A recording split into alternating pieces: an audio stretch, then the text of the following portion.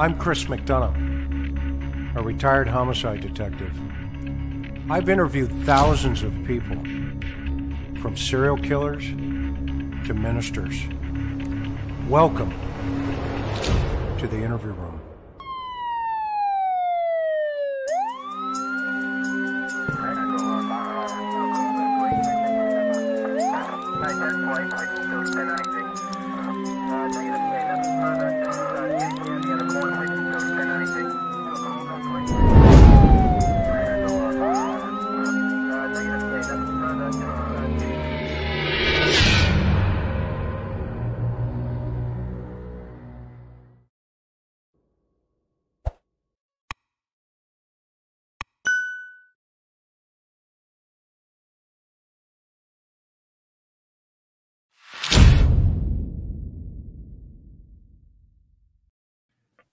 Hey, aloha, everybody.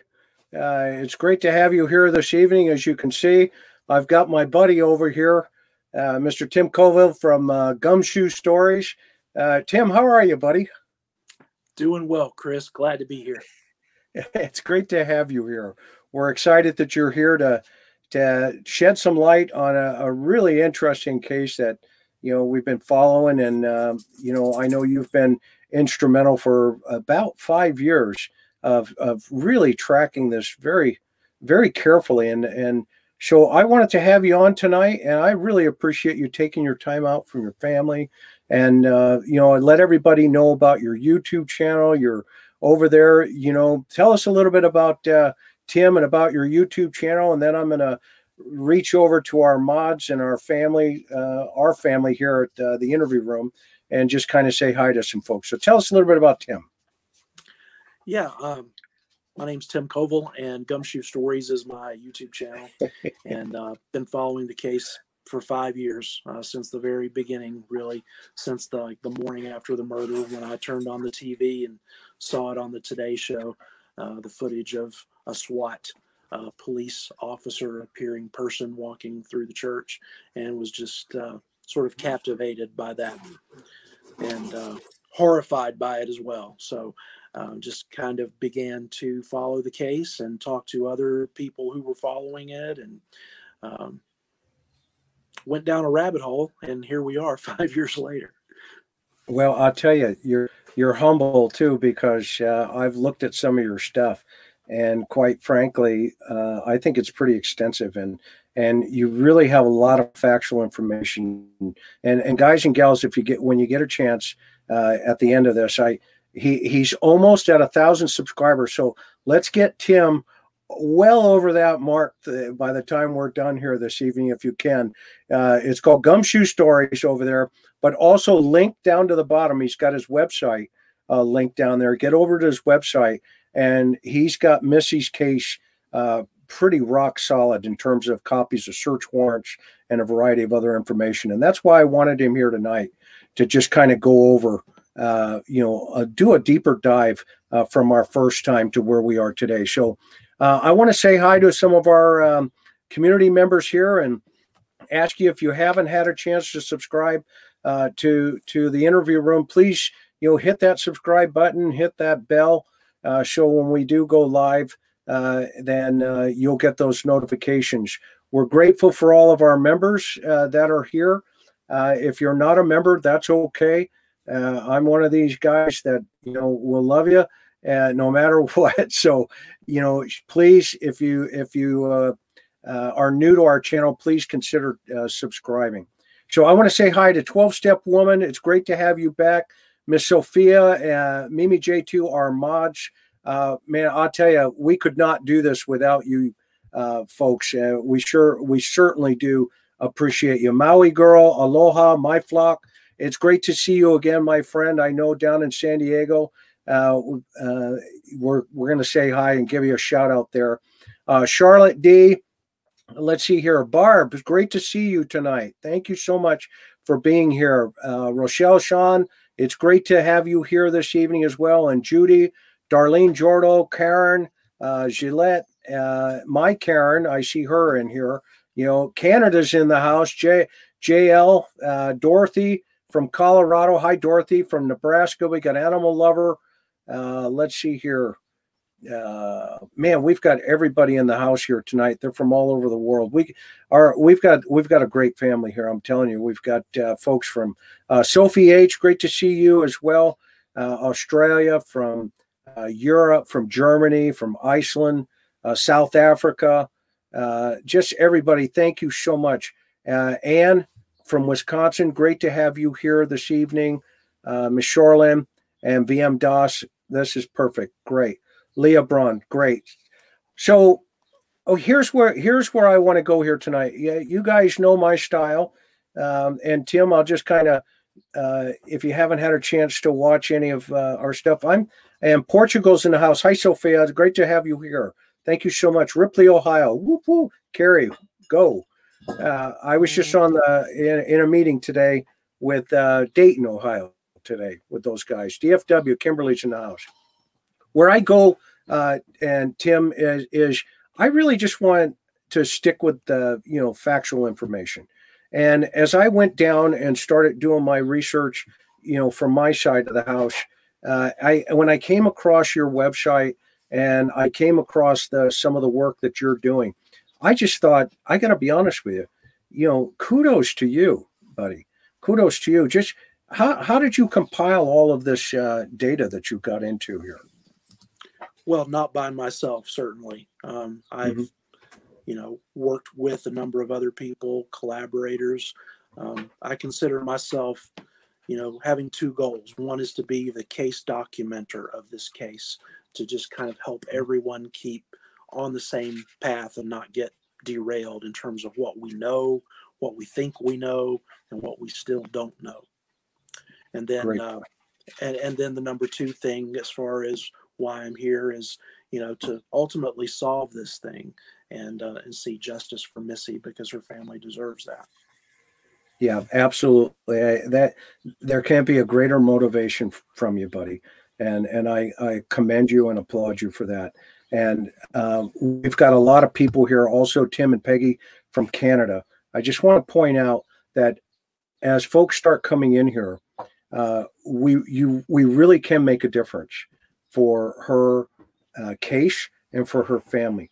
But primarily the reason we can is when folks like you stick to the facts. And, as the old Dragnet says, just the facts. Okay. And that's what I saw when I started looking into what you have compiled. So, and I see Patricia just subscribed to Gumshoes. There you go, buddy.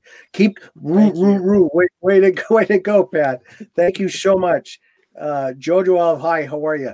Okay, so let's Dillan, let's do a couple of things. Let's pull the church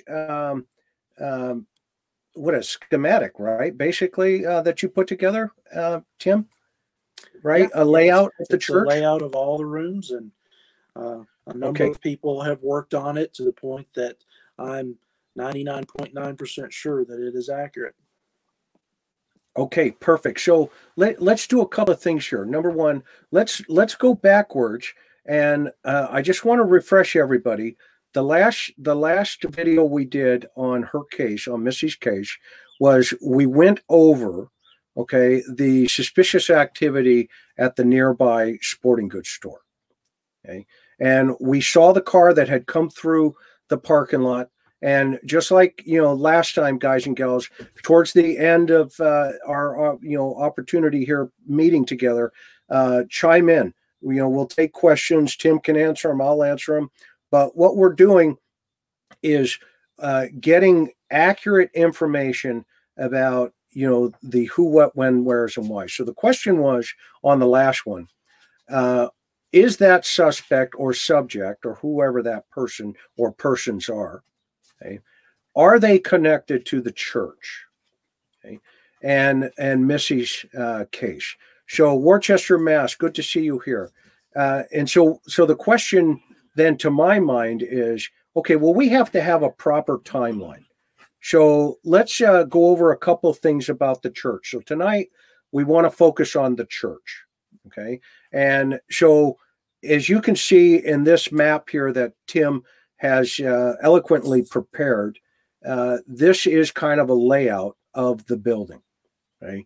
And Tim, so with that, let's go ahead and walk us through this layout, and how did you get this information, number one, in terms of how did you compile it, and is this an accurate assessment of the church where Missy was killed? Okay. Early on in the investigation, I was spending most of my time working on the website Web Sleuths with some other people who were following the case, and there were some individuals who got blueprints, who got information from the tax office, schematics that allowed them to get a good idea of how these rooms were structured. And there were photographs that were online taken inside the church that gave clues as to what was where, and then there were what I would call undercover operatives who actually went into the church on Sunday morning or whatever, and were able to be the eyes on the ground, boots on the ground people to verify some of this information. So this is to my knowledge 100% accurate as a layout. Okay, so this is pretty cool, because this now gives us a schematic into the building, and I've noticed here that you also have arrows and you have movements of the subject in the building. Is that correct? Would that be accurate? Yes. We have arrows that kind of denote what is shown on the video of the suspect's movements. Okay, so one of the things, let's start with where the suspect was outside of the building. Okay, and then at some point there's a point of entry, right? A POE. Okay, so Right. Walk us through that point of entry from your investigation so far in terms of what you've come up with. Okay.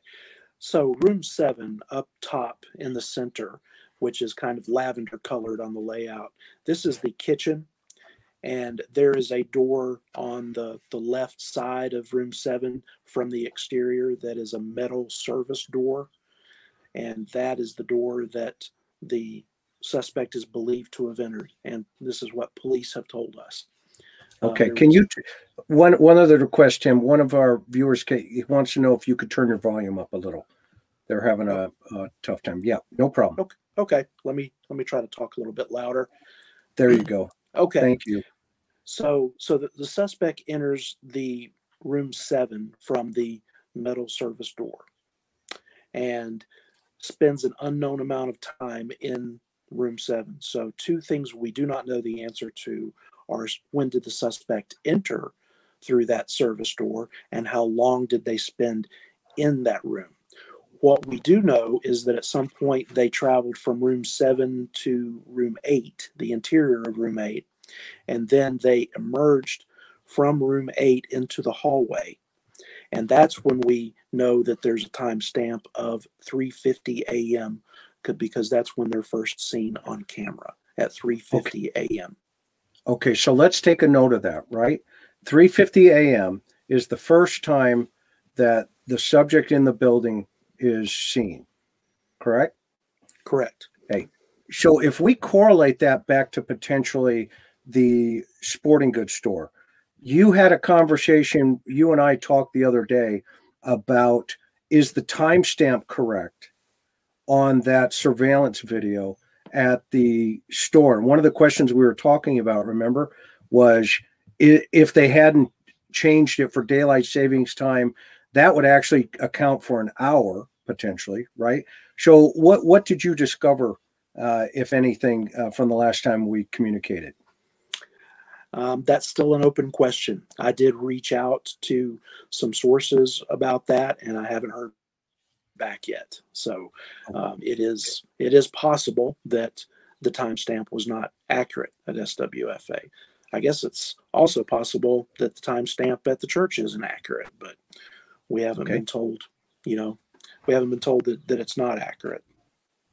Okay, so we still, I think you would agree, that car can't be eliminated just yet. Would you agree?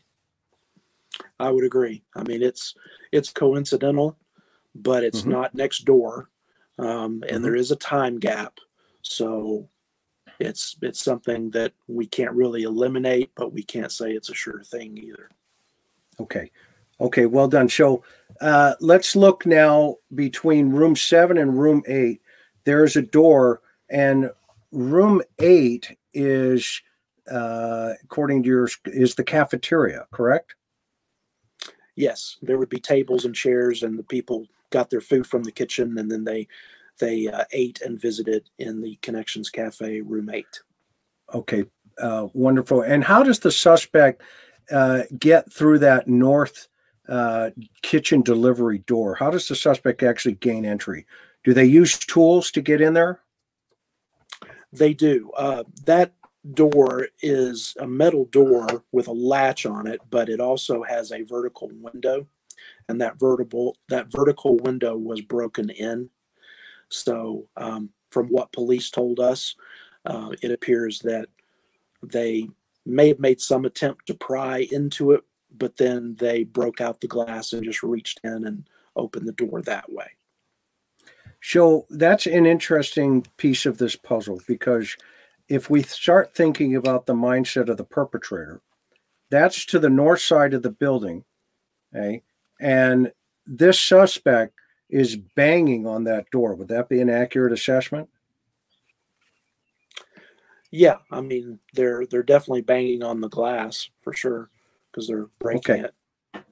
Okay. And I've seen some pictures of that door, and I saw that they actually severed off the handle. Well, I actually have some question about that because what we don't know is if police discovered that handle that way or if Okay. during their CSI maybe they removed that handle to Okay. test it for evidence. So we don't Yeah. really know for sure. Yeah. And they may have taken it for sure, but you can see the scraping on the door, and which would be consistent with a pry bar that we see show up inside of the video. Okay. Not saying that it is at this point, right? But it certainly would be consistent that if a subject, is getting frustrated from that position, that they break the door and reach in and try to pull the latch mechanism, which is not an uncommon thing to do, right? Right. So suspect gets now into room number 7. What's the second X over on the right there? You have the first X. Dillan, can you zoom in a little bit more on room number 7 for us? There you go. Yeah, zoom in right there. Keep going. All right. So I hope everybody can see that. Give me a 1 if everybody can see this clearly, okay? And that way, as Tim is walking us through this, okay? All right, we're looking like we're doing good here. So that second X over on the right, Tim, tell us about that. What is this? That is a window that the suspect did some damage to. It has a screen on the outside of it, and there's one photo that you can find online that shows that screen was bent, kind of twisted and bent as if they were trying to pry the window off or pry under it. And I'm not sure if there's glass on the interior of that as the next layer of window, but that screen was definitely damaged. Okay. So you have 2 potential points of entries, at least attempts at gaining entry into this building there at room number 7. In your investigating this case, or at least covering this case, have you found any other points of entries or attempted points of entries in this building? There's one other. If you go around to the northeast, that entrance that says northeast entry, those doors were damaged. You see at the right corner and then just coming down a little bit. So that's the porch where I was the other day, a couple weeks ago. The porch in the corner up there with the 2 X's. Yeah, come over to the right a little because I can't really see it on your screen there. Yeah, keep going. Now you're there. Now you're there. Okay. Yeah, see those two X's? Yes. Yeah, and you're right. Where you climbed that staircase in your video, Yep. Or pointed out that staircase, they boarded up with plywood those doors, and so they were damaged. We don't know whether the glass was broken out or broken in. Police didn't really talk much about that area over there, but there was damage there. So your points of damage are the kitchen door where the suspect presumably entered, and then that window where the frame was bent, and then the northeast entrance doors. Okay, so it sounds like that door, the windows at least in that door are busted out. Are they both the exterior and the interior windows, or just the exterior, if you know? Do not know. Okay. But we do know that the exterior windows were boarded up. Correct. Okay. So you have 1, 2, 3, potentially 4 possible points of entry. Would that be accurate? Yes. And in this, it seems the most plausible then is room number 7. Can the suspect get into room number 8 if they came through that northeast entry without going on camera? No, because as soon as they emerge into the hallway going in through that entrance, there are 2 cameras there. So okay, okay. So there's a possible mindset here: is the suspect comes to that northeast entrance, breaks the window hypothetically, and then observes potentially, is there a camera at the other end, at the west end of that hallway, focusing on those northeast entrance doors? Go to the top. From what I have found from sources, I've been told that there were cameras in every corner. Okay. We only have footage, though, from the northeast and from the southwest. Okay, so it's possible then that the suspect also observes that camera and decides to go to another point of entry, which would be that kitchen door. So the question is, what is the sequence to points of entry? Okay, it sounds it would be more plausible that the suspect chose that northeast entrance as a first attempted entry. Something spooked him or her or it or whoever it is at this point. And then they went over to that north entrance, tried that first window, that first X that you have, and then pounded on the door and subsequently made it into the building. Okay. That is just, a theory at this point, but I'm curious as to why the suspect didn't go into that northeast entrance. And we can get to that in a little bit here. So now the suspect's in room number 7, which is the kitchen. Is that accurate? Yes. Okay. And it looks like they make it into room number 8. Yeah, through that interior door that separates room 7 from room 8. So they went from the kitchen into the Connections Cafe, and they still were not out in the hallway and still not on camera yet at that point. Okay. So walk us through what happens next. Okay, so there are 2 doors from room 8 into the hallway. The suspect emerges from the door that is on the western side of room 8. So where you see those 3 arrows on the layout, that's the door of that room that's furthest away from the camera, because the camera is mounted right above the entrance. So this is when the suspect is first seen on camera at 3:50 a.m., emerging from room 8, turning to their right, and then running their hand down the wall as they walk west. So the video that we see, and we're going to play that in a little bit, is that camera behind the suspect or is it frontal to the suspect? the camera is behind the suspect. Okay. So that would be away from that point of entry, and that suspect's being picked up by that northeast corner.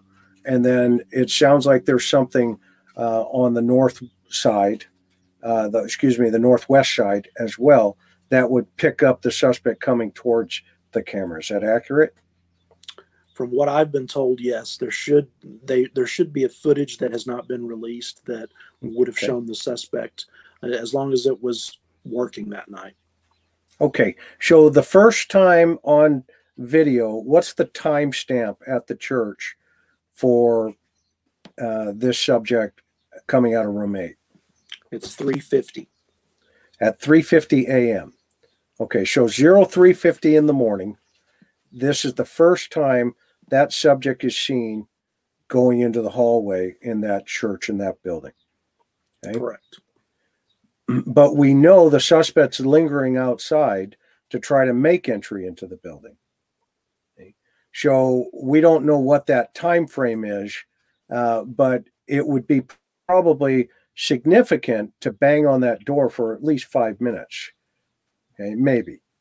Okay, that's a guesstimate, obviously, but if we just use a little common sense here, you got to bang on the door to get in, but before you even do that, you're going to bang on 2 other doors, okay, and then you're going to go around the side of the building and try to pull a screen off and get in through a window, okay, which also now you have to think about, why is the suspect pulling the screen off to try to make entry through a window? Okay. And the point to bring up about that window, Chris, is that window is fairly high off the ground. That and I know you've been to that property. I don't know how much time you spent there, but the property kind of slopes down as it moves toward the back of the church, eastward. So so as you get further down toward the back, they have the foundation of the church, and it's higher up off the ground. And so those windows are not windows that you could easily just crawl into. You'd have to really hoist yourself up. And then that's why the entrances on the back end have staircases, because they're so high up off the ground at that point. But that window, it would not have been easy for someone to climb in through that window. Yeah. So, and I think that's leveraged off a lot of theories, right? And a lot of speculation about, is this suspect looking to, stage, a burglary and entry, or, something to that effect. And the first couple of places, doors and windows, et cetera, could play into that theory in that mindset, right? But so without going down that rabbit hole yet, let's stay with, and by the way, I have to commend you, Tim. You have absolutely done a fantastic job of really paying attention to minutiae details. And, guys and gals, if you have not gone over to Gumshoe, Stories yet and hit that subscribe button, at the end of tonight's show, I think you will. This guy's really sharp. He's very, very good. And now we go down the hallway, okay, and it's 03:50 is the first timestamp the suspect is seen. Is that accurate? That is accurate. Okay. Okay, walk us to what happens next. Walk us through what happens next. Well, from the video standpoint, there's kind of a jump, and that jump goes around to where the arrows are in front of room 2. Okay, so let's go down there, Dill. So we don't have footage of what might have happened with room 6 or room 5 or room 4 or room 3 or the main entrance area, which is also called the west entrance. But where the video picks up that was released to us, the suspect is at room 2. Okay. And thank you, Jenny. Go ahead. And the suspect then goes down to what isn't really a room. It's more of a closet, a janitorial closet, which is designated as 1. And that's where the suspect tries to pry into that door because it's locked. And they try for a few minutes and then give up. So what is the timestamp on the video at room 2, if we know? Actually, we do know, because one of the first video clips that was released to the media in the day or so after the murder did have a timestamp on it. It was a short, like 7-second clip, but the timestamp was around 3:58. Okay, So 8 minutes between emerging into the hallway at room 8 and then coming around to room 2 and room 1. Okay, so the suspects in that building, if we hypothesize here, from 0350 at room 8, headed in a westerly direction, potentially, because that film has not been released. Okay? The suspect then turns in a southerly direction, and we don't know do you have any knowledge of any of these other rooms, 3, 4, 5, if there's any indication that those rooms had any disturbance? We don't know. I can tell you that room 3 is really just like a little indoor playground for small children. Okay. And then rooms 4 and 5 are adult classrooms. Okay. So those are basically just empty rooms, basically, right? Maybe chairs, maybe a table, maybe some Bibles, maybe a whiteboard or an easel, something like that. Okay. So tell us about room 2. Is this the one with the double door on it, the barn door? No, that's actually room 21. Okay. Room 2 is also known as Cub's Corner, and there are basically 3 doors into Cub's Corner. One you'll see is kind of a black rectangle that is right there where the entrance is. When you see the word porch, right under the word porch, you see that black triangle. That's a little alcove and I've got on my YouTube channel, I've got a little bit of footage of that, kind of a glare when you're trying to take a photo at night from outside the church, but you can kind of see that alcove, which would be a good hiding place, by the way, if someone wanted to hide there. But that's one way to get into room 2, and then just off the hallway, you've got 2 entrances. Okay, so what does the subject do at room number 2, if we know? We don't know. We just see the suspect opening that southernmost door and looking inside briefly, maybe stepping inside briefly, and then emerging back into the hallway and turning their attention to that closet number 1, which is just a janitorial closet, and starting to pry into it. Is this the part of the video where it appears there's a pry tool of some sort that is utilized against that door? Yes, that's correct. Okay, and are we at 0358 still, but at this time frame on the timestamp?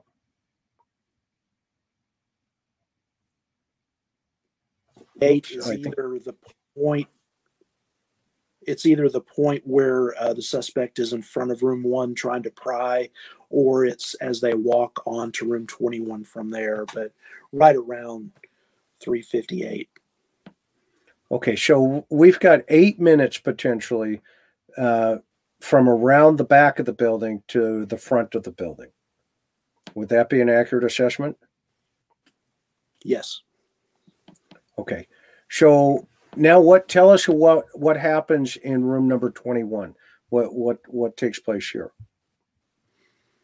Well, the suspect leaves their attempt to pry into closet 1, which seemed like it was a half-hearted attempt, and they walk across the field of view of the camera, but they turn their face to the left, and if you'll see that brown rectangle down almost in the corner, that is like a coffee kiosk that has sort of a strange little sliding louvered door that you can pull across that kiosk area, I guess, to lock it up and secure it. And it was locked and secured, but the suspect looked toward that as they walked closest to the camera.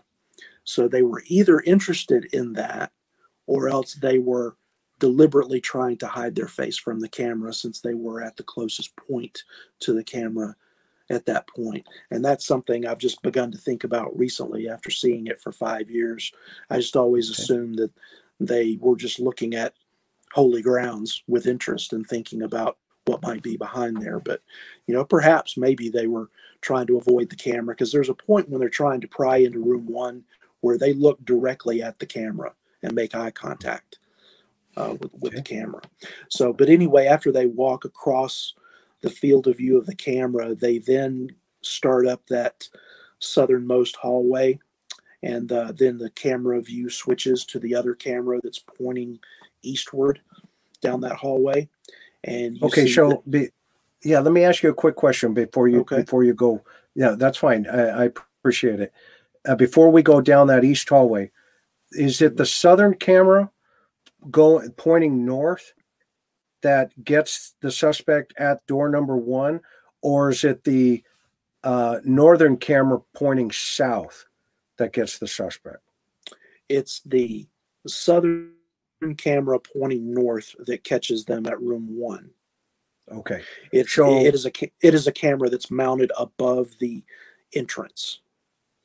Okay, so it sounds like the video management system, they call it a VMS, right? It sounds like the VMS system is configured, okay, for hall coverage with a camera in front of the porch or in front of over the entrance that you're saying, pointing in a northerly direction. It sounds like there's a camera on the west side at the end, down by room number 5, pointed in an easterly direction.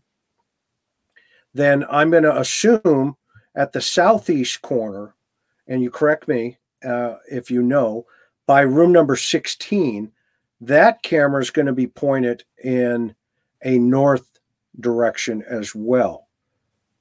Do we know that? I only know that sources who would be pretty good sources, who should know, have told me that there were cameras at every corner. And we know that there are 2 cameras at the northeast, and we know there are 2 cameras at the southwest. So there are either 1 or 2 cameras at the other ends, the other corners. And if they're like the 2 that we know of, then there would be 2 cameras.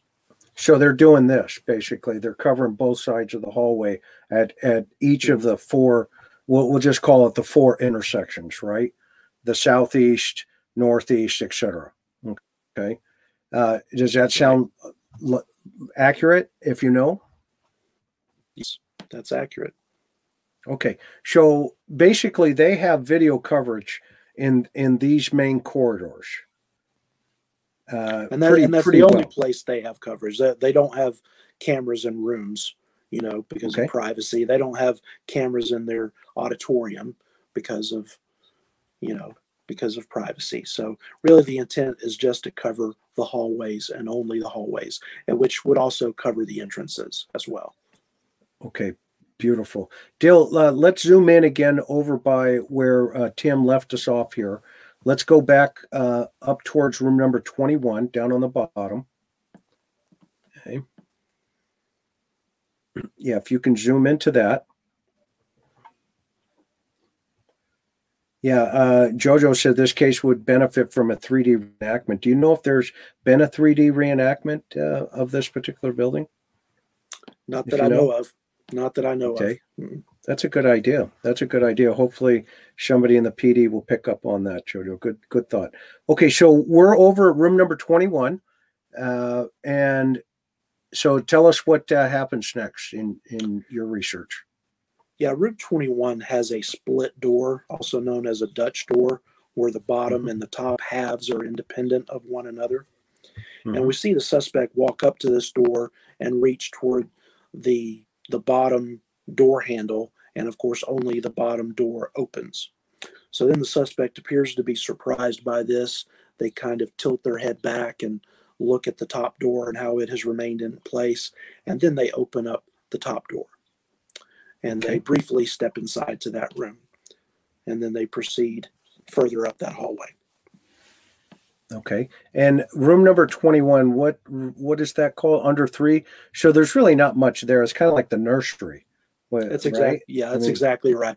Nurseries have that type of door so that they can leave the bottom closed and keep the kids from slipping out, but they can still pass kids back and forth and communicate with parents and whatnot. Yeah, those little rascals are like herding cats on every Sunday, right? You gotta love them. Okay, so tell us what's next. What do we got? Room number 20. Walk me through that. Yeah, the suspect goes to the next room, and we see them briefly at that room, and then they proceed to room 19, which is actually the offices. And there's a kind of I've seen some footage in front of the offices where there's some glass and then doors that open. So that's a little bit different looking than the other rooms that are just normal metal doors. But the suspect does kind of disappear into those office areas. And then we see them pop back up and they're walking back toward the camera from there. Now, this may be a little hard to follow, so try to track me here on this.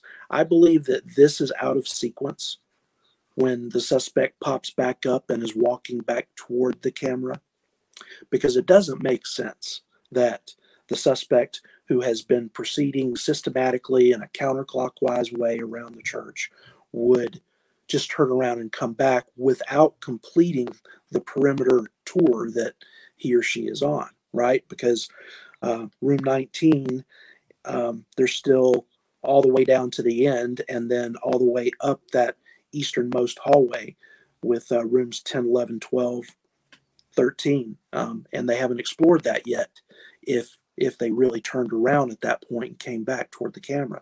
So I don't believe they doubled back. I believe what happened is... Oops. We just lost Tim. Well, he's going to come back on. So everybody hang on with us here. He'll be right back here. While we're waiting for him, what do you think so far? Let's put a couple of thoughts up. What do we got going here? Oops. He says, oops. Exactly. He'll pick up. He'll come right back here in a minute. But let's go over some thoughts. Sophie, maybe he knew where he was going and didn't need to go through the entire building. Yeah, no, I mean, we're definitely exploring that, right? This is kind of this is getting pretty interesting because I've read a lot of different things about whether or not the offices were targets and what the situation was there. But it looks like the subject went to the room number 19. And that I was just getting ready to ask him, is that the pastor's offices? Dwight, morning. Thank you so much for that kind donation. Let me see if I can get Tim back up here. It looks like he was having a little internet issue. I'm sure he'll be here in a sec. So anyway, I thought that was an interesting piece of this puzzle. Wonder if they had a safe. Wishing B, we're about ready to find out. We're going to find out if he knows. This. Let's find out. But yeah, if there was, remember, I was talking to Tim before we started our broadcast tonight. One of the things that I mentioned to him was there's two types of mindsets here, right? When you're talking about a commercial burglar, okay, they're much different than a residential burglar. Okay? Those guys and gals, they think much different. They think way different than one another. Your commercial burglar is much more meticulous. They take their time. They're looking for high value target sets, i.e., gold, jewelry, money, computers, anything that they can move quickly. Okay. your residential burglars, typically, they can run anywhere from teenagers to, 20, 30. But a lot of those guys are trying to support habits, and or for if they're younger, they're into curiosity. And if they really become a professional, then quite frankly, they get into more sadistic types of crime, like sexual deviance behavior. So, Timmy, it's great to have you back, buddy. I'm so sorry. I'm so sorry. Don't My worry phone about it. died. My phone Hey. died, and so now I'm not using the headphones anymore. So hopefully you can Hey, hear me. You're awesome. We have a great family here. Nanamo, thank you so much for that donation. You're so sweet. We have a great family here. We're very patient, and we're glad you're back. So we were just getting into room number 19, and we had the question, do you know if the suspect had, or did the offices have safes, or did they keep, valuables in there in the pastor's offices? I can tell you that this church did not keep their tithes and offerings on site. When they took those tithes and offerings on Sundays, they immediately took them and deposited them. Okay. So they did collect on Sunday, though. They did. And of course, a suspect would not necessarily know, because some churches might very well keep their tithes and offerings and not take them to the bank until the next day. Okay, so those offices, how did the suspect gain entry into those offices? And Dill, let's zoom back into room number 22 or 21. We were just there. MH Czar, thank you. Wow. Just what a very kind consideration and donation, but I can't thank you enough. We really appreciate it. So Tim, tell us about the layout of these. Are these the pastor's offices where counseling and everything, where they count the tithes and everything? Is that where this goes down? Yes. I've seen a website that the church has used in the past that gave us kind of a little bit of a glimpse into those offices. And it's just like a secretary's desk, the pastor's office, the assistant pastor or the youth pastor has an office, just a typical office with a computer and a calendar. And I think there's a bookcase in there. Just kind of your typical. I think there might be a restroom in there as well. Okay, so that whole wall there, 21, 20, 19, 18, which of these rooms is not an office? I'm assuming, let me look at your schematic here. So room 15 is actually a 3 to 5 year old classroom. Does that sound right? Yes. Okay, and then you've got room 16, east entrance to office rooms. What does that mean? I see the door there. Okay, so I see a door there. That end of the hallway, I just don't know a whole lot about, because the only view of it we have is from that far end down at the west. Okay. So do we know if these offices, do you have any information or knowledge, if you can share? And if you can't, I totally understand. We certainly don't want to compromise anything going on with Missy's investigation. We want to make sure we're capturing the right person here, without a doubt. But, I'm curious as to, it's possible that it looks like room number 16, if this subject is on camera in additional angles, that video that has not been released, it's still in play that this suspect could have gone through these offices. Would that be an accurate statement and truthful? I believe so. Yes. Okay, so that kind of puts some other things into thought process here, right? Without speculation. So now across the hallway, or in front of room number 20, I see a little circle. Explain what that circle is. Let me take a look at that. No problem.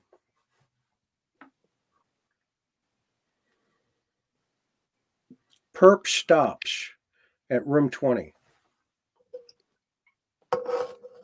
Yeah, I'm not. I believe that room 20 is just a copier room. I think there's a Xerox copier in there. That's what I've been told.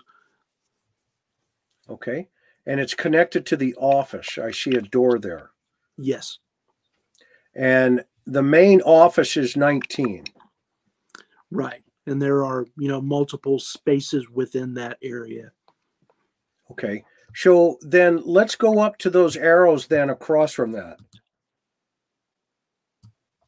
Break that down for us. Those arrows now going in the opposite direction. Yeah. I'm not sure how much you caught before my phone died earlier, but I was talking about the video being out of sequence, in my estimation. That I think that when Midlothian police were editing this and preparing it to release, I think that they just put it in camera order rather than chronological order. So the camera that's pointing eastward down that hallway actually has two scenes. The one where the person is opening the Dutch door room and then proceeding further to the east, and then when they come back. And I think that those were put sequentially one after another in the footage that was released to us. But I think chronologically, the suspect continued on down the hallway and then up to the northeast. And then when they finished their perimeter tour, they turned around and came back. And then that's when that video of the suspect walking back toward the camera should be.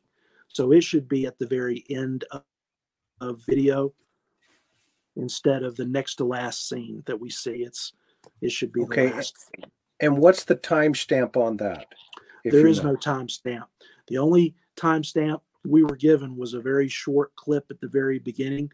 And when Midlothian police released the 2-minute, 27-second longer video, that was the last one that they released, they removed all timestamps from that. Okay, and that was 0350. 0350 was when the suspect emerged from the kitchen. 358 was when they were prying into room 1 and then going on to the Dutch door room at approximately 3:59, 4 o'clock. So everything that happened after 4 o'clock, we just have to guess as far as the suspect's movements because we don't have a timestamp. Okay, so let's answer a couple of questions here, and let me thank Judy Welby. Thank you so much for your kind donation, and Sophia H. Thank you. You're so awesome. So let's go up to a couple of questions here. I've got one right here from Jojo. Does it seem like the perpetrator knows she's inside and is making noises probably to scare her and see if there's anything for grabs at the time? What are your thoughts on that, Tim? It's hard to get inside the mind of the suspect just from the footage that we know of. I'll point out something that, you can take it for what it's worth, but there was a footage of a show called Lies, Crimes, and Video on HLN that was released last year. And they interviewed a doctor who's a forensic podiatrist. He's a foot doctor. And he was brought into this case to look at suspects or persons of interest and to look at the suspect in the video and kind of compare the gait and the way that they walk. And he said in one part of that video, and I've got that 20-second clip on my YouTube channel if you want to go look at it. He said that he has seen footage that the public has not seen that shows Missy entering the church, and then she appears to hear something and then moves toward it. Now, since it doesn't have sound on that video, I'm not sure how he can differentiate between her hearing something and seeing something, since whatever she's hearing or seeing is off camera. But he seems to think that she hears something. Okay. Emerald Eyes asked, have you ever seen burglars on video where the perp takes his time like he has no care like this one? I got to tell you, in my experience in the environment for quite some time, since 1982 to be exact. I don't want to age myself, but I just did. Yes, if it's a confident suspect who knows what they're looking for or is in the discovery process, yeah, if they don't have PD at the door outside for alarm systems, yeah, I mean that's very possible, very possible. Let's see here. Let me go to a couple more, and then I want to get to the most important part here, and that's this beautiful mother of three, Missy. And so let's do I'll do one more. Do you think the person was looking to rob? Do you think the person was looking to rob the church, Nanamo? You know what? That is a great question, and we're still in the discovery process here to kind of hopefully get a little bit closer to that kind of answer. So let me get into now Missy. So I've done a little victimology here, and I've done a little research on what her frame of mind was, and then I want to kind of correlate that to what we're seeing taking place inside of the building. Okay, but before I get there, the timestamp of Missy coming into that building is what time does she pull up underneath that awning to unload? She pulls up to the awning at 4:16, according to what police have released. Okay, so at 3:50, okay, the suspect seen for the first time on video. At 4:16, the victim is seen for the first time on video. Is that accurate? Yes, 26 minutes later. Okay, so we have a 26-minute gap. Okay, and then she gets into the building at what's the next timestamp that we have? 4:18 is when she physically enters the church. Okay, so she's got 2 minutes underneath the awning. What is she doing in that time, if we know? We know that she raises the cover of her bed of her pickup truck. So she props that up, unlocks the tailgate, brings the tailgate down, begins to unload some fitness equipment and put it by the door. And she leaves her keys on the tailgate. So that's what we know happened during that 2 minutes. Okay, how does the church door get open? She unlocks it with a key. And does she have a separate key, or is it on her keychain left on the tailgate? We don't know for sure. I assume that she probably kept that key on her keychain rather than something separate, and that she pulled up, unlocked that door, and then went around to the back of the truck to begin unloading. Okay, so do we know what her habits were from anybody that spent time with her that early in the morning? Not really, because she usually arrived before anyone else did. So we don't really know. They didn't get to see what she did before they got there. Okay. Joy Van asked, did we know if she had a weapon? She did have a handgun. Brandon had given her a handgun a few months before that, but it was stored in her truck and was not used. She did not take it with her. Okay, so it's possible that there's a gun inside the truck. Okay, and so I have a couple of questions, and let's talk. I want to talk about Missy and the type of woman that she is from just my observation, and I'm, in all due respect for her family, I got to be honest with you. This woman is amazing. I mean, she is a mother of three. she's out there just, trying to encourage people, get people's lives organized. She's in this boot camp mentality, this gladiator mentality. Now let's think about that for a moment. Okay. Here's a woman with 3 kids. Okay. And she's dedicated to these children. I looked at her likes, and I looked at some of her post on her Facebook page. She was heavily into that, her daughter and her sports, both of her daughters, right? All 3 of them, but, the oldest daughter and golf and a couple of other things going on there. And these are really important times for this woman and this man, her husband.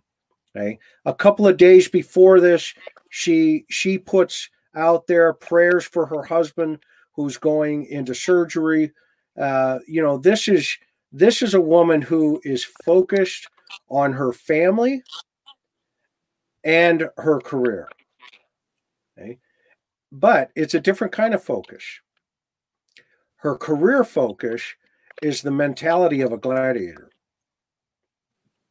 And she's transferring that to her students. And she's learning it simultaneously by attending events like up in Austin, okay, where she's being empowered to empower other people. Okay. The day before this, she was talking all about, the amazing experience she had in Austin with Camp Gladiator and her daughters. Okay. She was one tough cookie, smart, intelligent, strong, determined, and focused. Okay. Now, what does that tell us? Okay. That tells us if she walks into that building at approximately 4:20 a.m., okay, she has what we'll call situational awareness and high perceptive abilities. Okay. Mm-hmm. This is not a woman just walking into a church building, okay, looking to do, an exercise class. Okay. This is a leader who's walking into a church building. That one of the key indicators I think that is really important about her is if you go on her Facebook page, she's got pictures of Navy SEALs in buds. Okay. Now think about that. She's trying to correlate the thought process to her students about her thought process. Okay. So she's saying to everybody, get in this mentality. Okay. Well, now let's measure that against suspectology. Okay. Somebody who's, just kind of malingering the hallways allegedly. Okay. And somebody who's breaking into different, rooms inside the building. And then all of a sudden you come up against a bear. Okay. Well, that's gonna be really interesting to find out, some other things that probably investigators are going to keep close to their chest in relationship to, causes of death and manners of death. And folks, so this is why it's important for us just to be patient. Okay. We have to be patient here. Okay?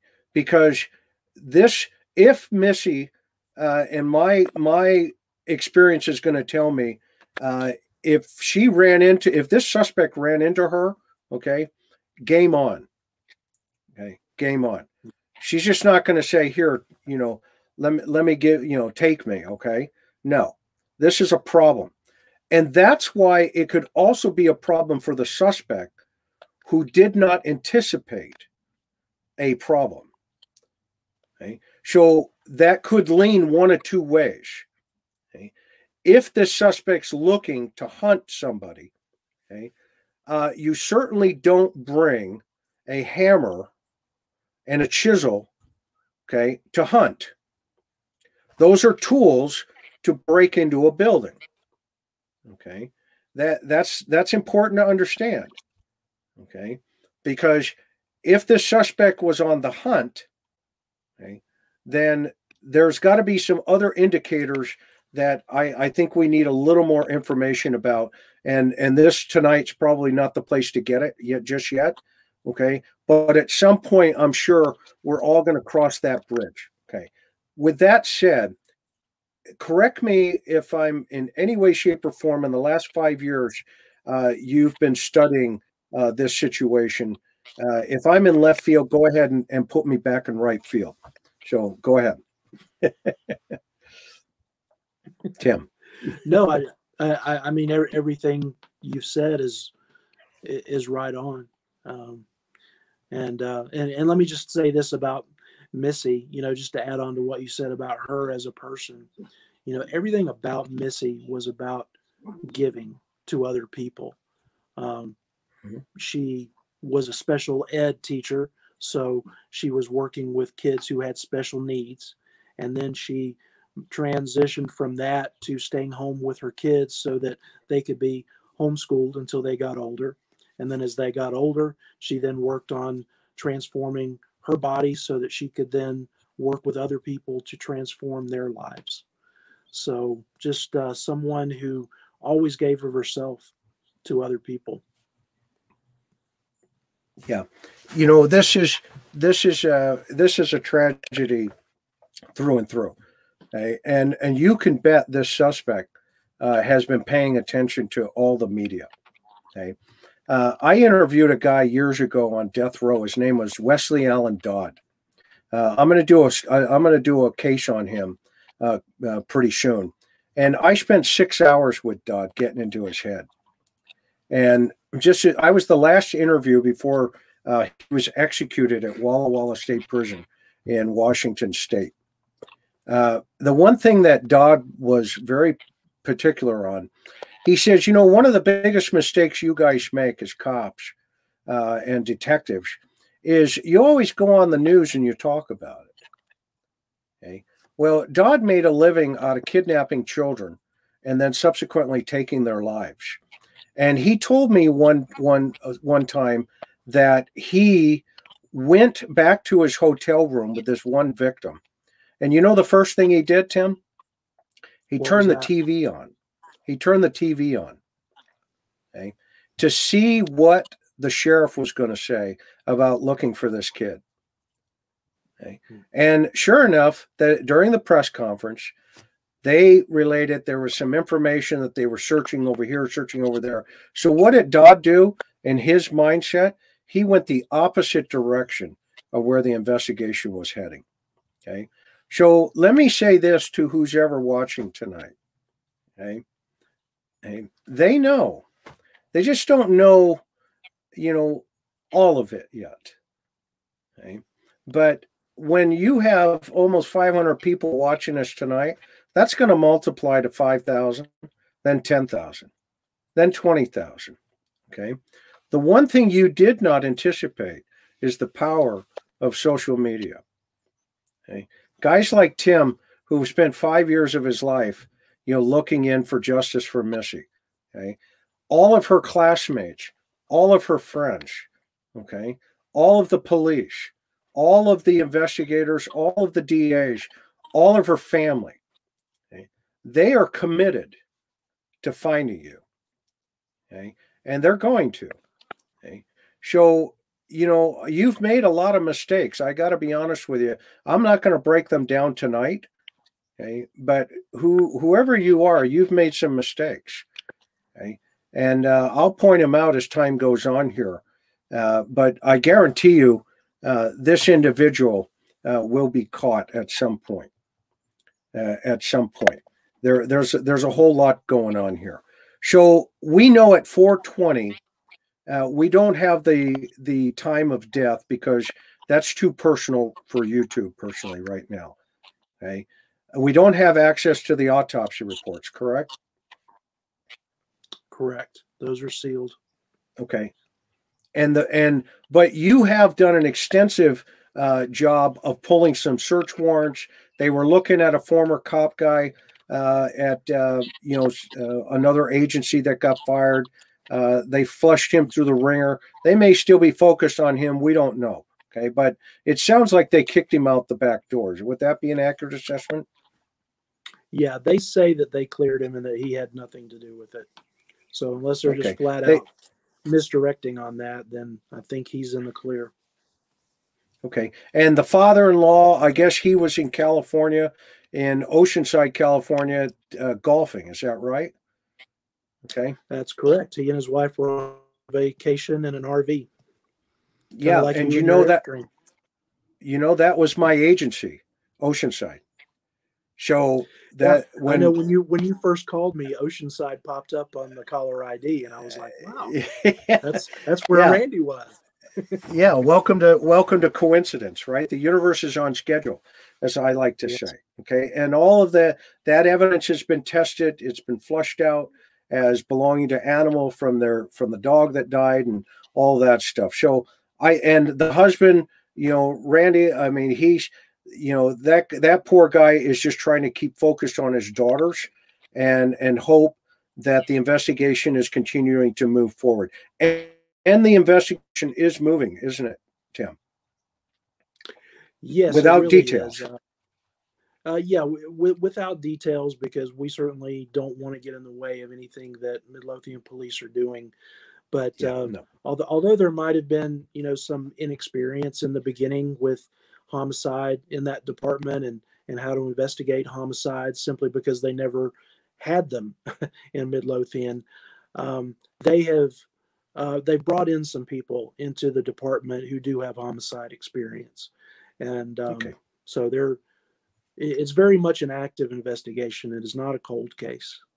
They're not just sitting around twiddling their thumbs waiting for someone to call and say, I did it. They're definitely in an active investigatory mode. Yeah. And what that means to me in stealth terminology, is, they've got some target acquisition and they're still flushing through, some particular problems. So if you're watching, you better look over your back, whoever you are, because they're coming. And I think it's going to be an interesting day.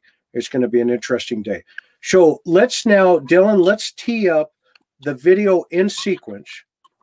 Let's tee up the video in sequence that Tim put together on his channel. And by the way, I'm talking to Tim Covil tonight, guys. If you've not had a chance, get over to his YouTube site.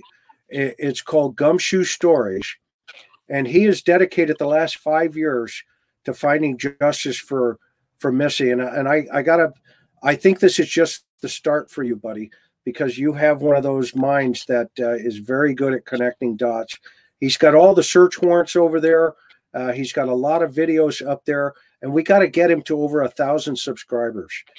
If you haven't had a chance, get over there, subscribe to his channel, and also, there it is right there, Miss Sophia. Thank you so much for putting his channel in there. Okay, so Tim, this is your. Can I play this with your permission? This is from Absolutely. your channel. Okay, you can play anything. Okay, so this is the video in sequence. So let's walk us through this here. Walk us through what we've got going here. Go ahead. Okay, and until we get to the last two sequences, it'll be matching what Midlothian originally released. We have the suspect. You saw them emerge from door 8 briefly and start walking down the hallway with their hand kind of sliding down the wall.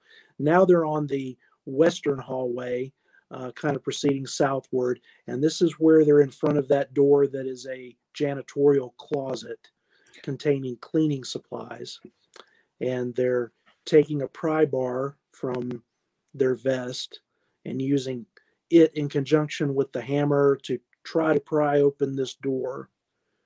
And the video kind of pauses and jumps a little bit. Maybe the motion activation might be a little off here. Now they give up and they walk in front of the camera, and then they're proceeding down the southern hallway going toward the east. And there's the Dutch door, which is room 21, opening the bottom kind of being surprised by that and looking at the top door and opening it and then proceeding away from the camera. Room 20 would be next with the copier, so they probably didn't spend much time there. 19 is the offices. And then this is where they're in room 10. So we don't have footage of them proceeding up that eastern hallway. Not that has been released to us anyway. But this is at the far northeast where they're emerging from room 10. And what they're doing is they're hammering out the vertical window of room 9, which is a storage room directly across. And then they come back, they double back, and now they are about to take a right into the auditorium. And that's where the video ends. So, okay, so in my mind, chronologically, that's what it should be. And so the last known location that we have for the suspect would be when they enter that auditorium. So it would be an accurate statement to say that this suspect hit the north, the south, the east, and the west side of this building. Yes, in clockwise fashion. Okay. So if he came out of room 8, not counterclockwise. Counterclockwise. Yes. Right. Yeah. It's because, he's coming out of room 8 and he's headed in a westerly direction around the building. Is that correct? Until he gets to room 10, and room 10 completes the circuit of those exterior rooms.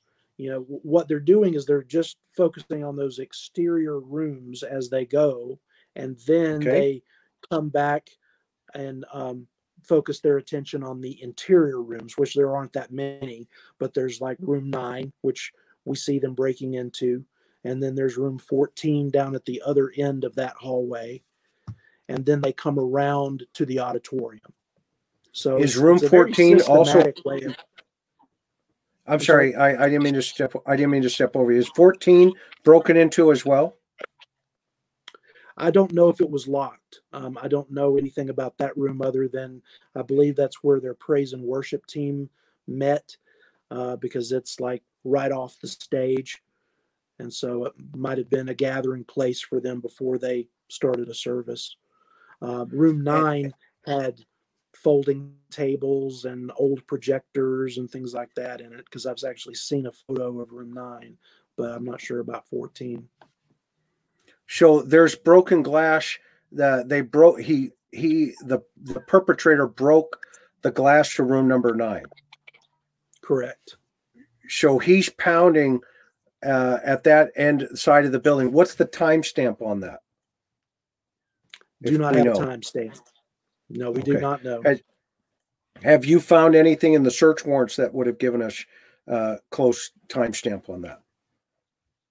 No, search warrants do not mention any timestamps. Okay.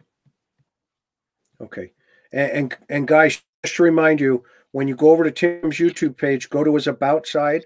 At the very bottom, it says my website. Hit that website. There's a wealth of information there for you. Okay. And I'm sure, and Tim's even got his email. He'd love to talk to you and give his insight. So out of these 15 rooms, okay, not counting the worship center yet, okay, do we know if the suspect makes it into the worship center? Yes, because what you see at the very end of that video that you just played, when they come back toward the camera and then they make a right, that is the worship center that they're going into. Okay, so we don't know now. We do know it's 26 minutes before Missy walks into that building. So in that 26 minutes, right? In that 26 minutes, this suspect has made a complete circle around that building potentially. Broken multiple doors to get in, okay? And then at some point makes their way into the worship center. Okay. Right. Darlene says, I think the person looks like a woman. She's been there before and now looking for Missy. Confusing. Great. Thank you for that kind donation. But Yeah, I mean, everything's on the table right now. Everything's on the table. Great observation. The one thing I absolutely love, Tim, is people have thoughts, they have ideas. And that's how cases get solved. Go ahead. That's right. And going back to that outfit and the possibility of the suspect being a woman, just trying to see things from all sides here. People do ask the question, why would someone dress up in all that gear to rob a church? Well, if they're a woman and they don't want anyone on camera to see that they're a woman, what better outfit to put on than a police SWAT riot gear type outfit? Because nothing about that gear in our minds, in the stereotype, would say that's a woman. So if a woman wanted to appear to be a man, then that would be something that she might do. Okay, and let's think a little bit deeper into that. Okay. Why a SWAT persona? Who's your victim? A female? A gladiator. Right. Okay. So remember, we got to talk about what the victim is about. In order to understand the hunter, you have to understand the deer. Okay. Mm-hmm. So if you have a deer with a rack, okay, that is going to come down and come at you, okay, then you had better be thinking potentially, okay, of having a persona that says, well, I can handle that rack coming at me. Okay. So these are some of the behavioral analysis thought process that maybe people aren't even thinking about yet. Okay. So if it's a female, okay, and they're using this as a persona because they know they're coming into a gladiator, arena. And thank you, Mimi. Let me get your question here before it gets away here. Oh, you're awesome. You're so kind. You're great. She says you're awesome. There she is. Thank you, Mimi J2. But now you think about this, entering into the gladiator arena. Okay. I don't know. It could also be a guy, okay, who's just not living up to the gladiator. And he's projecting, I'm a big dude here. Okay. I'm more important than what you think here. Okay. So right now, it can go either way. Okay. But I want to break down this time frame with Missy coming through the door now, and where this suspect possibly could be, because I know that the crime scene is where. Remind me where the crime scene is. Well, the crime scene has not been disclosed. That's one of those things that police are holding close to the vest.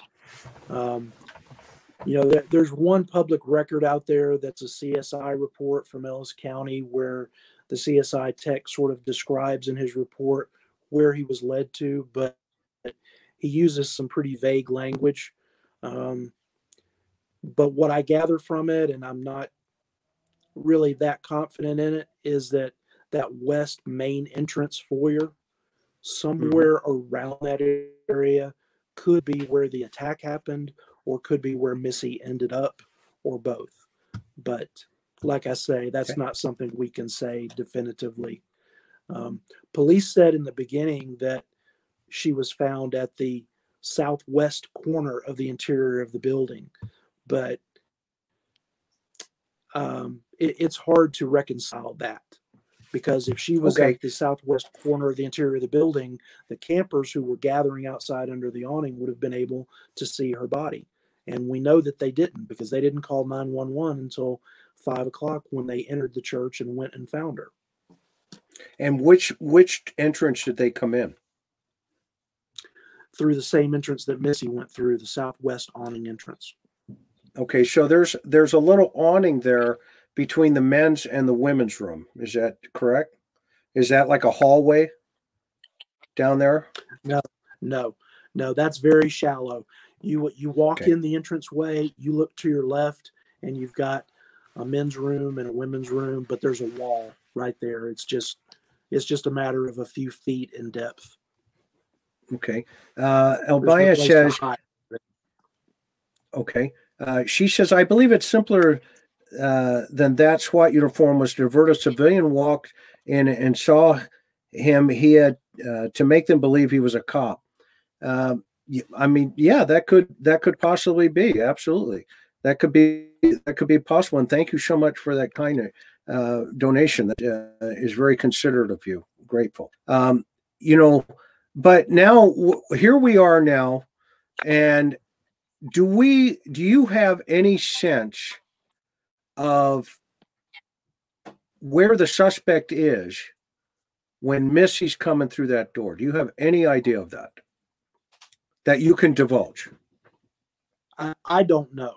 I mean, I can only speculate, and the speculation Okay, what's your is just speculation? based on, the speculation based upon police saying that she entered and walked up the hallway toward where the suspect was located. That's what they said in some of their search warrants. I can only assume that the suspect was either in the auditorium or was in the west main foyer, because you could be in that area, and that's a pretty deep area, so it wouldn't necessarily be visible from the hallway. So if the suspect, go ahead. Yeah, and maybe he was in the auditorium. That was the last place where we saw him chronologically in the footage. But there's no way to know. There's no way to know exactly what the interaction was there. Did they see each other from a distance? Did she come around a corner and he came around a corner, and it was like the Reese's peanut butter commercial where the two people run into each other? Did it happen like that? Or did she see him from a distance and turn around and start to run, and he chased her down? And I say he, I don't know whether it's a man or a woman, obviously, but we just don't know what the nature of that interaction was. We can only guess. Okay, so if the suspect goes, we do know the suspect went into the worship center. Yes. And how do we know that?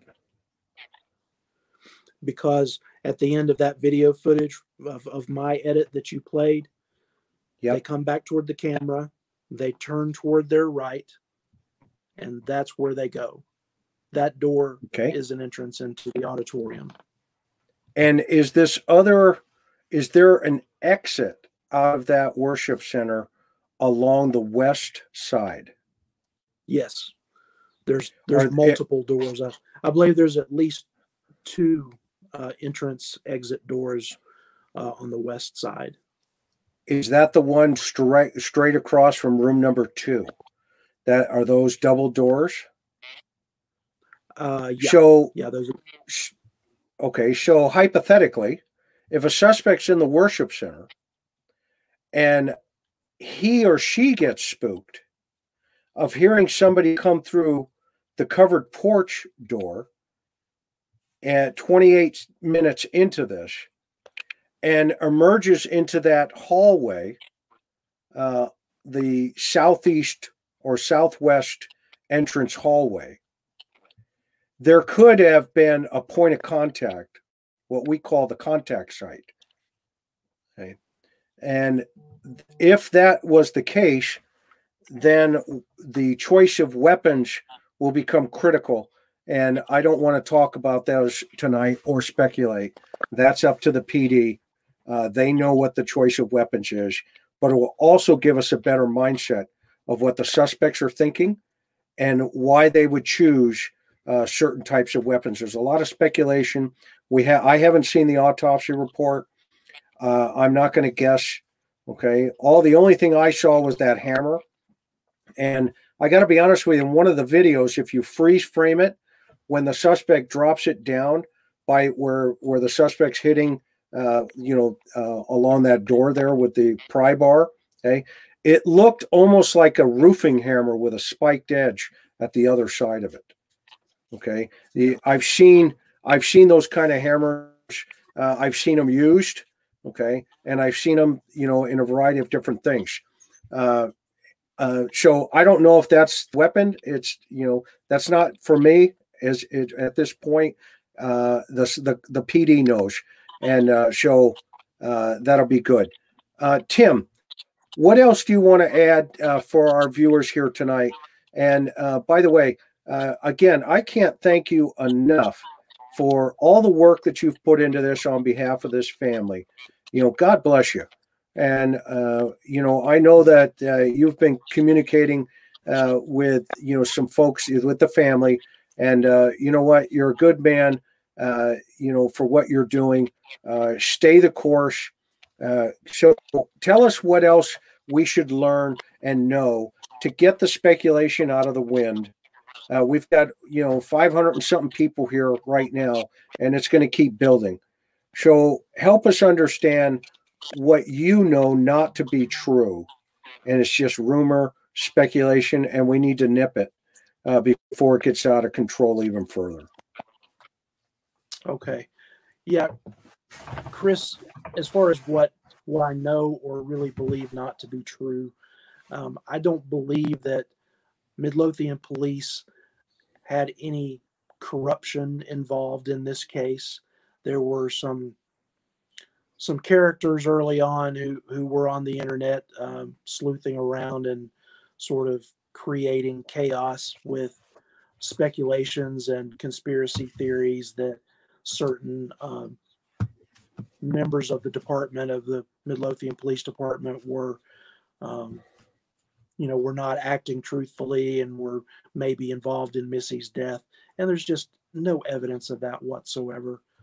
Midlothian police might be criticized for their lack of experience or, maybe other things related to that, but they've had good intentions, and I think they've done the best they can, and I don't see any reason to accuse any Midlothian Police Department personnel of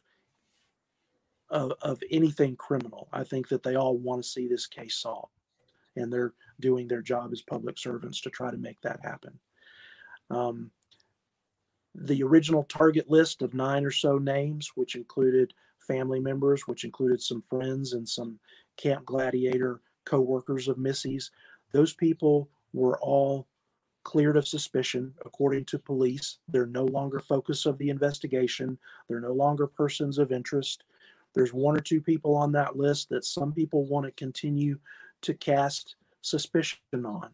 And I can tell you that police are not suspicious of those people, so neither should we be. There's just no reason to be. If police tell us that there's a reason, then that's a different story.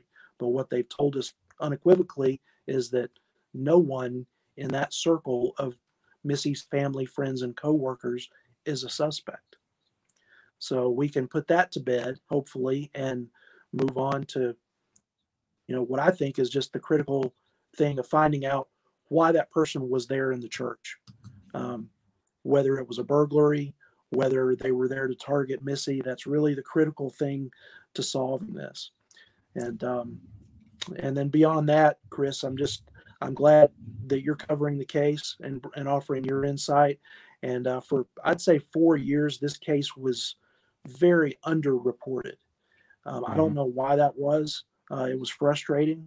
The local media there in DFW, I think, were responsible for some of that by just not taking the ball and running with it and being, less than proactive. They were just waiting for police to tell them that they had something to say.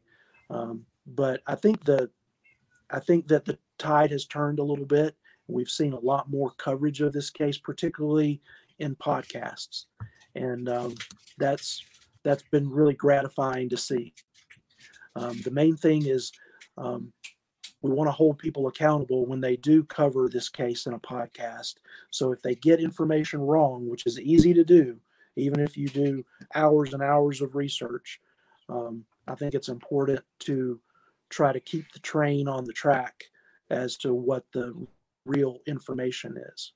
So I just hope that as we move forward that we'll all hold each other accountable and keep everything straight, and then just keep praying and working for a solution and a resolution to this case. Yeah. Do you think it will be solved? One of the questions. The only way I think it won't be solved is if this truly were someone with no connection to Missy, and if that person is successful in never talking about it, and if there's no DNA. If those things are all true, then it's going to be very difficult, because what you saw with BTK is he didn't talk to anybody until he talked to police and sent them some taunting letters, and then he got caught. The Golden State Killer never talked to anybody. So, if you don't have physical evidence, if you don't have DNA, and if you have someone who just really does not tell any friends, any family members, and they keep that secret with them, then it is going to be very hard to solve. But then again, it may not be someone who's disconnected from Missy. It may be someone who did have a connection of some kind. And maybe there's someone out there who knows something, and they just need to come forward and share with police. So here's a couple of questions coming in. Was there anything stolen from the church? And the other one was, did they have a safe? And thank you, Zong. Go ahead. I don't know if a safe existed in the church, but I do know that the church did not store their Sunday tithes and offerings in a safe. They immediately left the church after services and went and took that money to the bank and deposited it. So there wouldn't have been anything of value, but a burglar wouldn't have necessarily known that. So they may have been looking for the place where tithes and offerings might be. Yeah, no, this was interesting. One of the other things also, yes, they would have searched the dumpsters. I'm sure of that, as well as why the suspect leave the doors open. Because they just want to get to the next one. They're typically they won't close the door right behind them. So it'd be a waste of energy. Yeah, waste of energy. Good point. And by the way, the other thing about Tim that you don't know about is he's got a journalistic side to him. You study journalism, right, Tim? If I remember right. Yes, I have a journalism degree. I've never. That's what makes you dangerous. True crime. It was mostly sports journalism and mostly writing technical manuals in my previous lives. So yeah, true crime is not something I've brought my journalism background to, other than interviewing people and establishing sources and understanding that when you want to verify something, you don't go on one source. You get two independent sources to confirm something. So yeah, I did learn in college a few things that have helped me out in investigating this case. Awesome. Sharon says he's killed many times before. Well, we appreciate that, your opinion there, Sharon, and thank you for sharing that for sure. This question here, does it give the perp cover also to leave the doors open? Thank you. Yeah, it could. Absolutely. That's a great point, Sister 325. That's a great point. So let me throw a couple more of these up here. Thank you, Modge. We absolutely just think you're fantastic. You are the greatest. You are the greatest. Well, you know what, Tim, can you think of anything that I should have asked you that you feel was important that we'd like to get out here? One thing quick I'd like to ask you and get your input on that's kind of interesting. We've talked a lot about the Nissan Altima at the SWFA parking lot.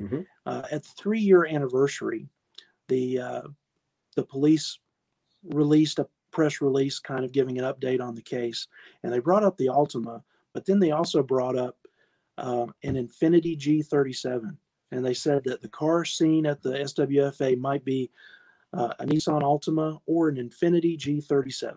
So that Infiniti kind of came out of nowhere, and it's kind of hard to imagine that in 3 years of looking at that video that they would just all of a sudden come up with, well, maybe it's not the Altima, maybe it is an Infiniti. And hey, I've looked at the hoods of both of those cars, and it's pretty clearly not an Infiniti. So I just wanted to get your input on why you think police would have thrown that out about an Infiniti at the 3-year mark. Quite frankly, it could be a mistake. And they're thinking, okay, is it a possibility?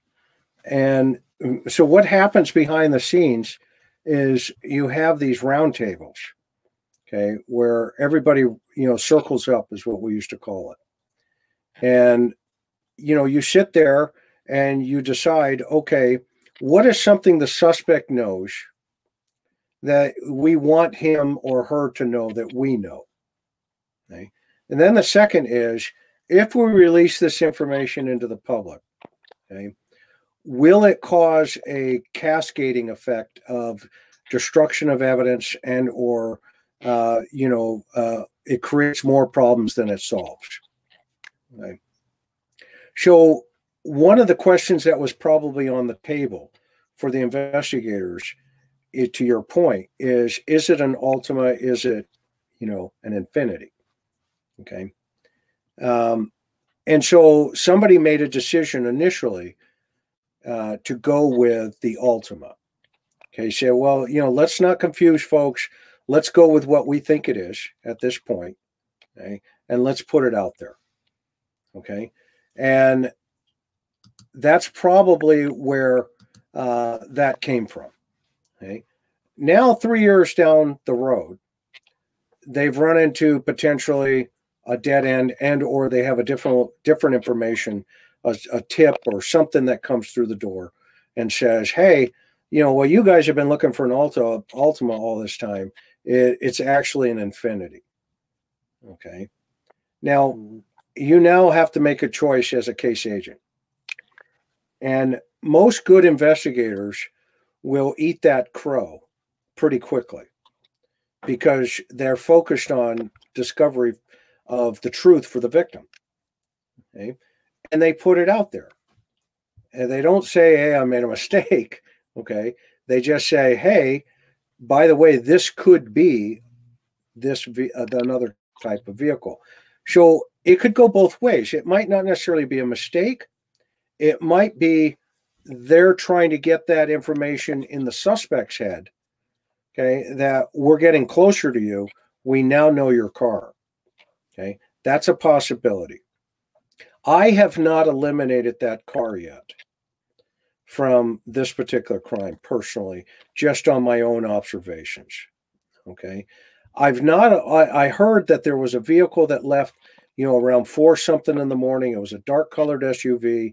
Okay, and the former cop, in the other town over there that they went, and locked him up for some violations. And by the way, that guy was dirty on a couple other things, just outside of this case. He had his own problems. Okay. So yeah, it's a good thing they got him in jail. Okay. But, he had a dark colored SUV. He had access to all these other things. I read your search warrants and the affidavits that went with them. Okay. So they had to check the box on that guy. Okay. Potentially. Okay. Or keep him in the circle, as we used to say. Okay. And so you want to kind of keep that guy in the circle. And even though they say, yeah, he's been kicked out of the circle. Okay. He's still in the game. Okay. It's like baseball. Okay. Strike 1, strike 2, strike 3, you're out. Okay. But there's another inning. Okay. If something changes in an investigation, the one thing about homicide that, you learn pretty quickly, it is never the way it appears, ever. Okay? There are so many moving parts and so many circumstances, okay, that the one thing you don't want to get into is this tunnel vision and go down all these rabbit holes. Okay? So part of that is having an open mind about all possibilities. So 3 years ago, maybe there's a new fresh set of eyes that went on this investigation. I know this is a long answer, but I'm just kind of giving you the way these guys are probably thinking. Okay. Somebody came into the room and said, "Hey, could this be an infinity?" Okay. And everybody looked around and went, "I don't know." Okay. Let's do a little math here. And so they probably sent it to the FBI. The FBI has every single make and model of every car ever made, meaning they have books and pictures and fenders and right down to the light bulbs in the cars. Okay, so they probably sent it back to the lab, and somebody in the lab in DC, okay, in Quantico said, "Hey, you guys ever thought about an infinity?" And then sent that back downstream. Okay, so that I hope that answers your question and helps you. Yeah. Okay. That's good. Thanks. Everybody's caught on this guy's walk or this gal's walk. I love this. Okay. That's tunnel vision. Okay. Remember when I started the first video at the store, okay, where did I say I was going to start? So I was going to start at the store. Okay. With the suspect pulling into the parking lot, turning their lights off. Okay. Well, why do you do that? Okay. And the walk becomes secondary through the course of understanding the other potential behaviors. Okay. And so it's a very distinctive walk. There's no question about that. They've had experts weigh in. Okay. They've compared that walk to family members. They've compared that walk to, veterans. I mean, there's all kinds of people that have that duck walk. Okay. But there's only one that had that walk with Missy. Okay. But how do we know it's not an act? I don't know. Okay. That's a good point. I don't know if you remember the Rob Lamone case, who was murdered by his wife's lover. The lover actually faked a limp and doctored up his motorcycle so that his motorcycle would look different, and then went to the husband's place of work, and knowing he was going to be on camera, he faked a limp. So there's precedent for somebody faking a certain type of walk. Yeah, I mean, if all the experts weigh in, which I don't have enough information about that. If they all weigh in and say yes, okay, this is why A, B, C, and D, to your video, a while ago, okay, then yeah, I'm going to go with that guy. Okay, I mean that's what they do, and that's what they're trained to do. Okay, I'm not trained to figure out why the guy walks that way. Okay, I just want to know why they took Missy's life. Okay, and you get to that in the interview room. Okay, that I mean literally, I would have let I had a guy shoot a guy in the head one time for a red hat, if you can believe that. Okay, just a horrific crime. It's a guy, a father of three, playing baseball with his son, and a gangbanger walked up on him who was a Crip, and they like the color blue in Southern California anyway. And this guy was wearing a red baseball cap and shot him. Okay, I got him in the interview room and I asked him, I said, "Why in the world did you do that?" Quote, "I didn't like his hat." Okay, so that was the motive. So we can speculate all day long about, why somebody would kill a father of three on a baseball field. Okay, when the suspect's only thinking, well, I just don't like the color red. So the human spirit is capable. Go. That brings up an interesting point that I would like to make. It is easy for a lot of people to try to assign common sense ideas to the way that this suspect might think. I've heard people say so many times that, well, if that suspect wasn't there to kill Missy, then he wouldn't have killed Missy, because he would have thought, well, I could get the death penalty for this. And he would have, maybe hit her or whatever, but he would have left because he could have gotten away rather than kill her. And that's faulty logic, because you don't make time stand still when you are a criminal who's broken into a building and you're suddenly encountering someone that you didn't expect to. You don't go through some mental checklist of what the Texas statute is for the death penalty and then make a decision about what you're going to do.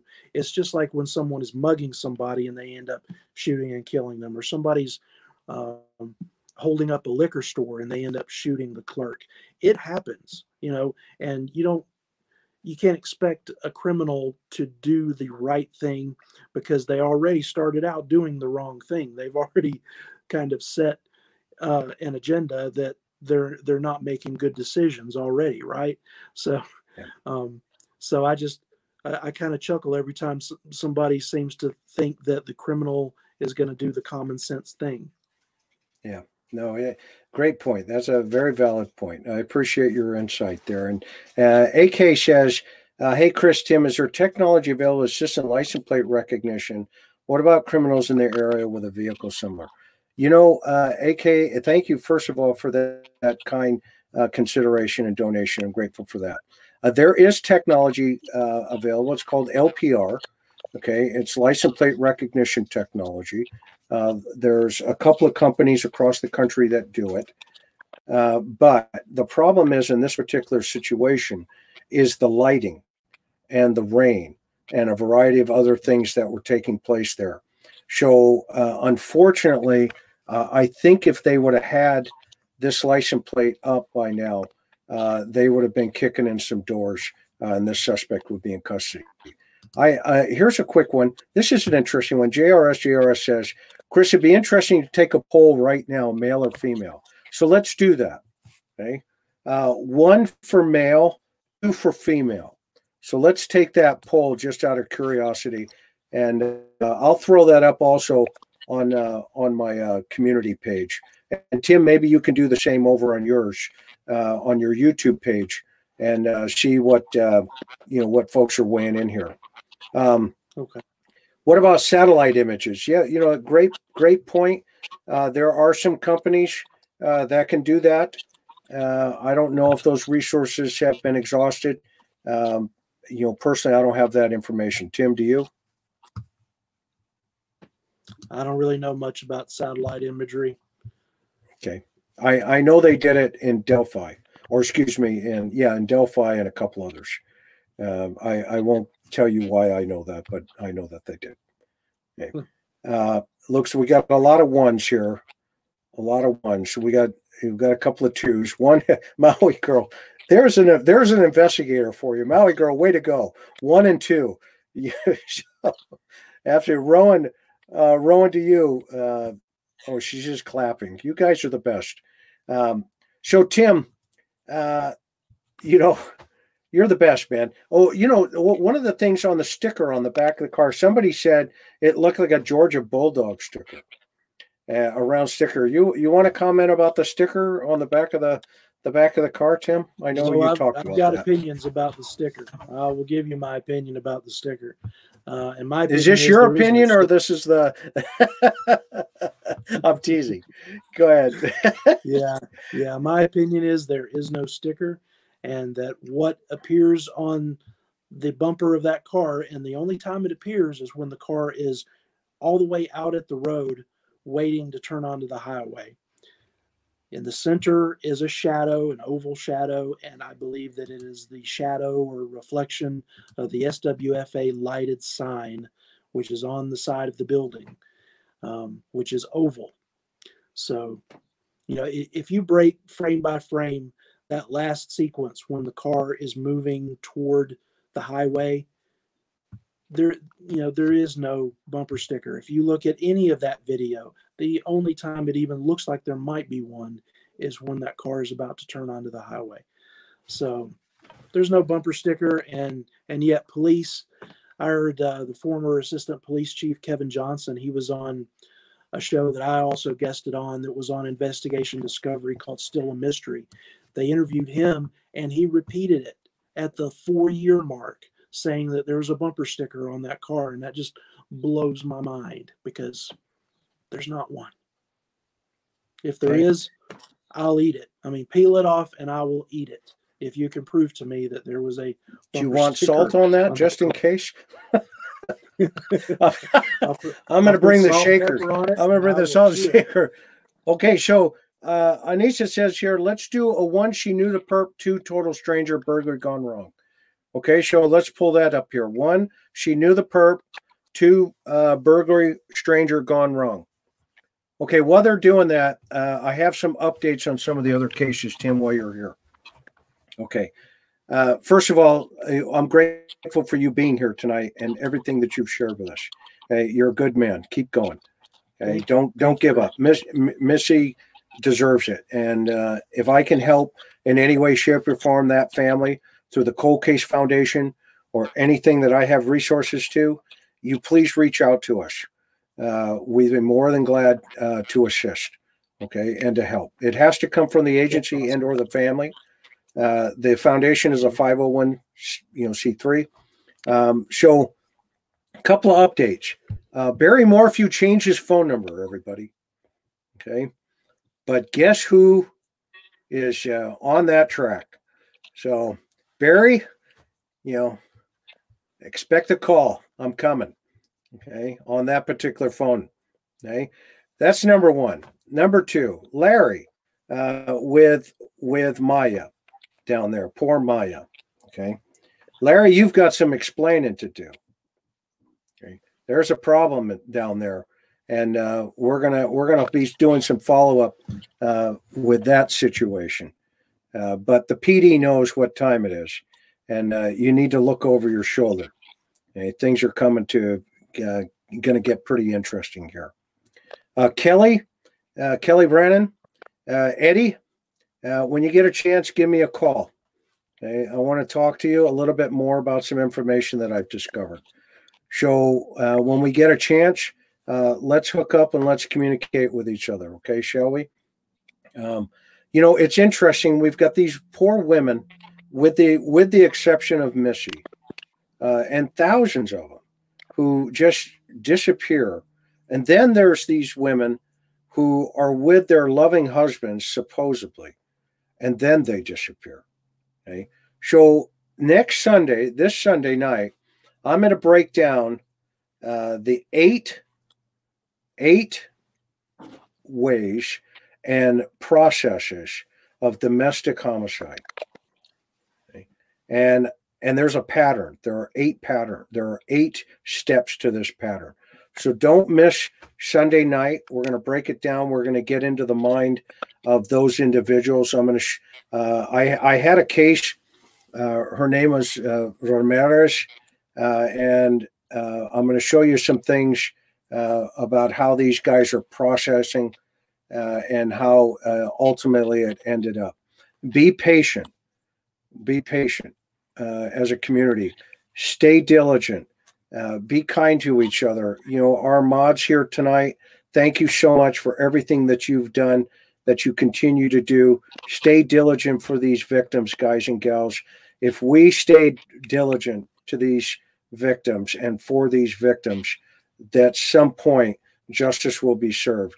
And so with that, get over to Tim's YouTube page and subscribe. Tim, what's the name of your page again? Gumshoe Stories. Gumshoe Stories. And when you go to the About page, go down to the bottom. He's got his website there. Get into that. Man, he's got some great stuff on Missy. Tim, thank you so much for coming tonight and I've made a good friend here, and I'm grateful for everything that you're doing again. With that, Dillan, thank you for everything. Thank you for everybody who shared your thoughts and your ideas. And Dillan, let's go. Take us out. See you on Sunday.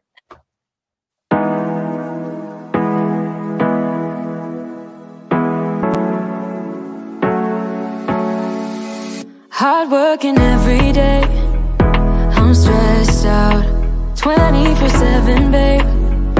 No timeouts, wish we could fly away. favorite place. Oh yeah, yeah. Make special memories.